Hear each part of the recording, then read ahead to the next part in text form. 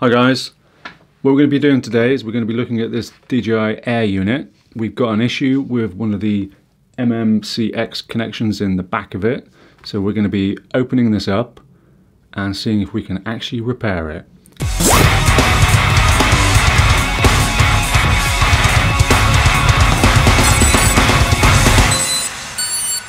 So a little bit of background, guys. I got this and it was in my original Apex build. I had to take it out because I think I I flew it straight into a tree really.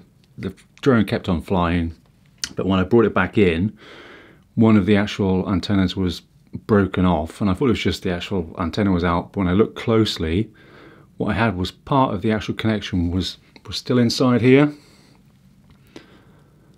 So part of the connection still broke off in here. I've managed to get it out, but it's actually made the connection too fat now really, so it can't be used. But what I did first of all, because I actually commented on this on one of my videos, and a subscriber got in touch saying why don't I actually send it off to DJI. So that is exactly what I did. I contacted DJI. I said, look, I've got this problem with my Air unit, it's just a connection. Would you be able to fix it for me? They kindly just got straight back. They said yes, no problem. They sorted out the postage for me and everything. I believe their actual repair service place is actually in Netherlands. They paid for the postage, got it to Netherlands. I got a couple of emails back from their customer service saying that the actual Air unit, even though I've had it less than a year, its warranty was out of date, and they then presented me with a bill for over £160, or about £160, which basically I could get a new one of these for anyway. So I was a little bit outraged. I'll flash up the actual price of what they sent me as well here. So hopefully it's here somewhere. So as you can imagine, I was not best happy. So they listed a whole bunch of things as well that I didn't want fixed, which I wasn't impressed with. So I did get back to them. I said, look, I just need this connection fixed. And they got back, I think that they got back with a better price, but I think it was still over £100. I'll also flash that price up. And still not impressed. So basically 40 quid more, I could get a new unit anyway. So very disgruntled. I got DJI to just send this back to me without a fix. So I got this back. I've already opened this up once. I actually got it back. I opened it up and there's a ribbon cable in here, which we will see shortly. And basically, they hadn't even bothered to actually reconnect the ribbon cable. I mean, how slack is that? DJI, I am not impressed at all. So basically, I could have flown this because I got the bit out, could have put an aerial in it, and basically just not known that the ribbon cable wasn't attached. So that is extraordinary, really. So very, very disappointed with them. I gave it a go though, but I've done a bit of research and I found out how I can actually replace this. I've actually found the component part. I have it here. That is it there. This is a MMCX connection. I got this from RS, is it? RS Components. So I will also put a link down below, because these actually cost like £1.79, which is not a lot of money, is it? So £1.79. And there's the actual thing itself. That is what's broken. So we're going to open that up. We're going to get in here. Like I said, I've already reconnected this one with some solder, so I'm going to open this up on camera, unsolder it, and we're going to put this one back in place and see if it works. All right, first things first, let's get this Air unit open. It's quite simple to actually do. A couple of bolts, one on top, which I think I've actually threaded earlier. So that one will stay in, that one's loose. Two here.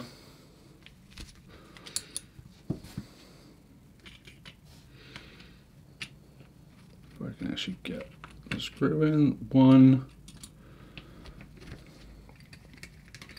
and two. So let's keep those safe. There we go. 2 little bolts. And this just opens up. So there we go. So just place that to one side. And this should, if I remember, just come off. I've missed a bolt, sorry. I knew there was something. So one more on there. Different size, that's a little stubby. Put that over there. Right. Now when this comes off, there is a ribbon cable on it, which obviously DJI didn't reattach. The idiots. So there we go. It actually comes from the top. God, I'm having problems myself. That's all done. So this top comes off. You have to remember, I'm not a DJI repairman, but it sounds like DJI aren't DJI repairmen either because they're useless. So there, can you see the ribbon cable? And I actually get my GoPro. I've got a GoPro as well, so I'm going to put a bit of GoPro footage on. Right in there. Let's go from the other side as well.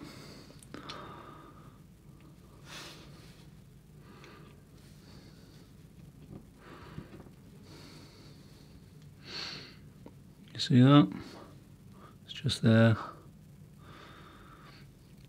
Hopefully you can see the cable. What we need to do is just pry that connection off. So there's a connection over this side. We're going to pry that off with a little screwdriver. So there's a connection point here. I hope you can see it. You probably can't. It's right in here, and I'm just going to pry it off. You have to be so careful. But it just lifts off with a little flat-headed screwdriver, and that comes off there. So basically this is the connection of the ribbon. That connection there is what DJI just didn't bother attaching. They just screwed it down. Brilliant, guys. Brilliant, DJI. Put that to one side. Oh, actually, that's the part we need, sorry. Put that to one side. And then we need to take this off as well. So 3 more little screws. Sorry, camera's not focusing. 3 more little screws, and it just takes this off as well. These.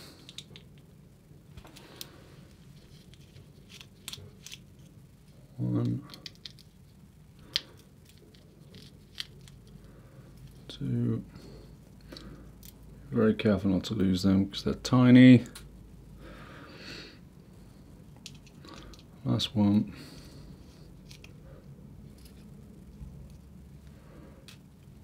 2, 3. So with that off, this should come apart. Probably missed something again. There we go. So it's actually got some, cooling paste or sealing paste, whatever they call it. I don't know what they call it. But here you'll see where I've actually put the old one back on, and that's what we're going to replace. So I'm going to desolder my original work to get that in place, and we're going to open the new one and slot it in. Okay, so I've just got my soldering gear out.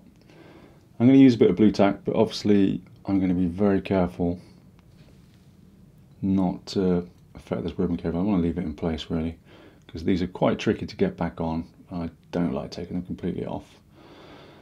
So I'm going to just try and blue tack it in place.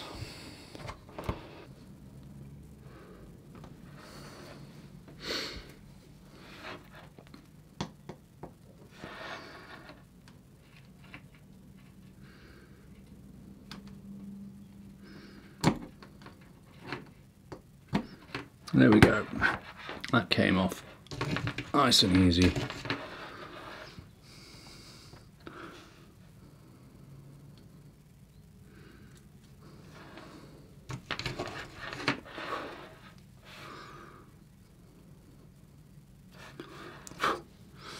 Okay, so that's off.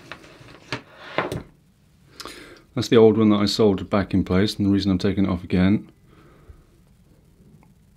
was because obviously the connection point, when a bit broke in it, when I pried it out, it just made the connection too loose. So I bought another one of these. Here it is. Let's open it up and see if we can get it in. So here's the new part. There is a certain way these go in because there's a little groove, and the groove goes at the top, so this just slots in there.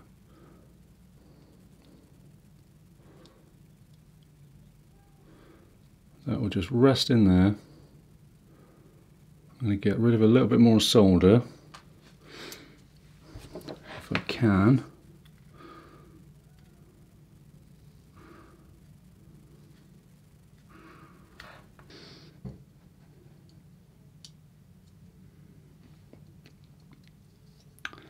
Okay, there we go. So I've just cleaned up the connections a little bit better. That rests in there. That rests in there absolutely fine. And basically we're just going to put solder all over it and reconnect it, and then I will actually show you some footage, make sure it works. Hope you can see this.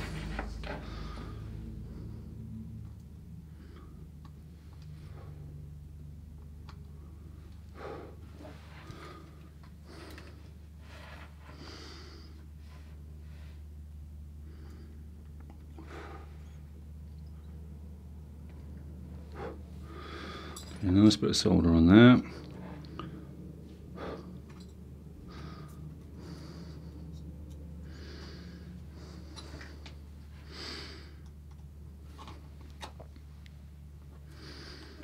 Okay.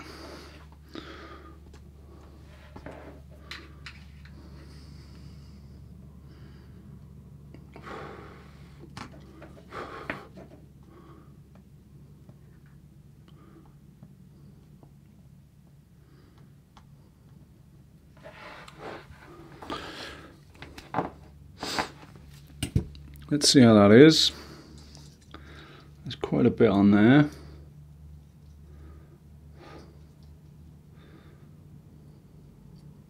Yeah. I mean, look, it's a bit lumpy. It's a little bit lumpy, but it's on there. It's connected.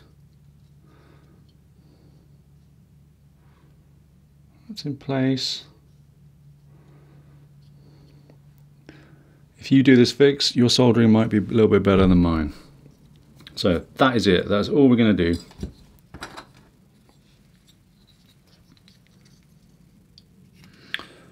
There we go. So that will be fine.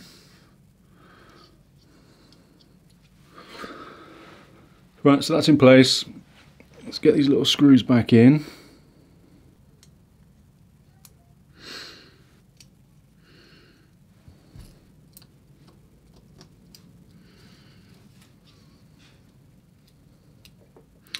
So my soldering might have looked a little bit messy, but it fits absolutely fine.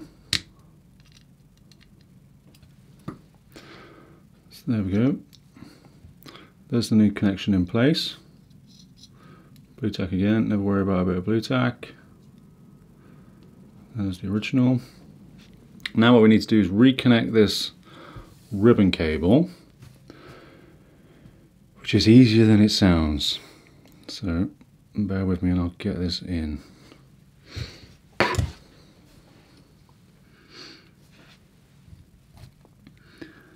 basically have to just guide it in. It basically fits perfectly. When that's on top, that ribbon cable is lined up. So you have to pry this open.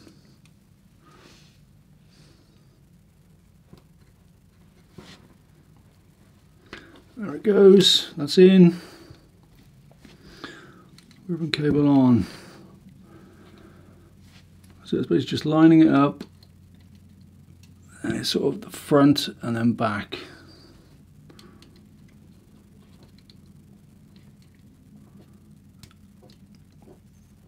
I mean, at this point, you've pretty much got nothing to lose, have you? I mean, this I'd never use again anyway, so.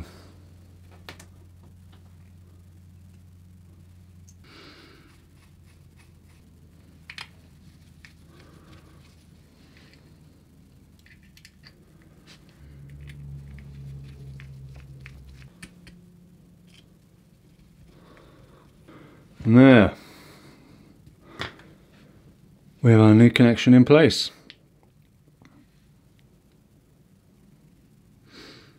So that should be nice and super tight. So I've got some connections here. Let's find out.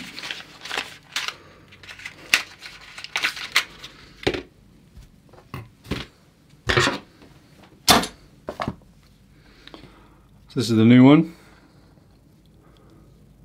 This is a original DJI. And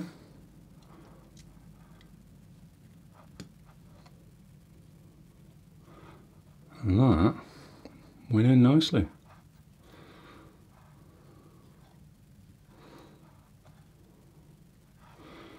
Yeah. Be very happy with that. So I guess what we need to do now, I need to get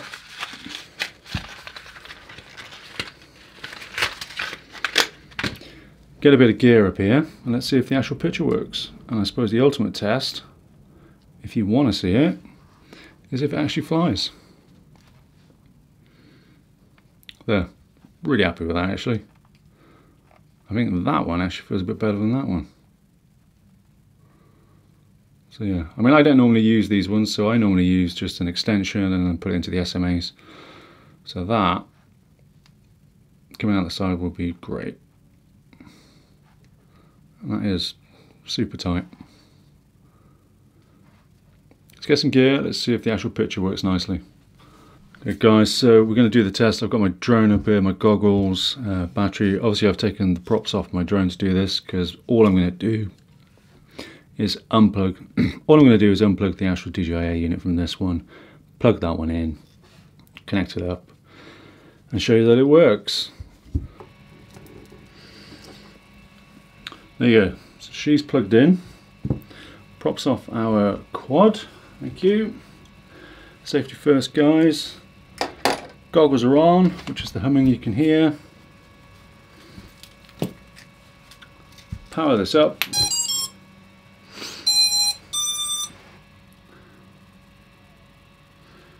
We've got a light on there. Connections are in place.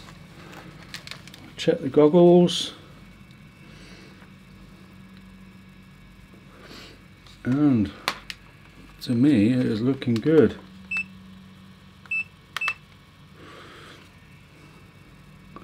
Just put that camera the right way up. Yeah, that works beautifully. So I'm actually going to try and stick this on a quad and fly it as well. But hopefully you can see that. Picture's working fine. That's my office, there's my goggles. So yeah, happy with that. We've got bars and stuff like that. How many bars we got? We've got all the bars. Picture looks really good. Have a look where I am. This is where I am. I'm in the attic. That's me. Hello. Hi there. Strange bloke you've never seen before from DATfpv. Nice to meet you all. While I've got you, hit that subscribe, hit that thumbs up please. It really does help, guys. There, so that is perfect. Really like that. Great simple fix. So let's just unplug these goggles and plug this quad. We all know the air units overheat. So, how much did that cost us? That cost us £1.79, I believe it is. I'll put the prices up for that little component, that MMC connection. £1.79. A little bit hassle taking it apart. Quick bit of solder, works fine. Why couldn't DJI do that? Why couldn't they do that? Rather than going to charge me £160, whatever it was, which I'll flash up again, £160 to repair an air unit. Where if they're going to charge me £160, might as well just buy a new bloody air unit, mightn't I? Ridiculous, DJI, not impressed at all. But there you go. If you get this problem as well, links are below. £1.79 for one of them, solder it in place, seems to work fine. I will do a flight test with this as well. I may actually stick it in a quad and I've got the FT5 frame, which I think is empty at the moment. So I may actually do a distance test, because I haven't done one of those before, and I might just nail it and see how far it'll go. Hope you like that, guys. Really good little fix. I mean, this is what I normally use in the back of them. I use some connection extensions and then do the SMAs. So that little fix for me will be absolutely fine, because that will actually be, you know, I'll put that out the side. There we go. Anyway, I'm rabbiting. Hope you enjoyed that fix. Hit the thumbs up, hit the subscribe. Thanks a lot, guys. See you again. Cheers.